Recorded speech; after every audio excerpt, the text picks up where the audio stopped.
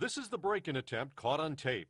The homeowner got clear pictures of teenagers scoping out his house, trying to open a window and a door, and then a brick thrown through a window. The homeowner pulled up just then, scaring off the culprits. Then he called police.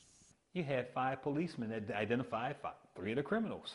That was 5 months ago, and nothing has happened to these kids. This is going on in a beautiful historic neighborhood with solid brick homes. And that smashed window is just one crime in a series that has residents spooked and talking about moving out. Are folks arming themselves? But of course. Are you?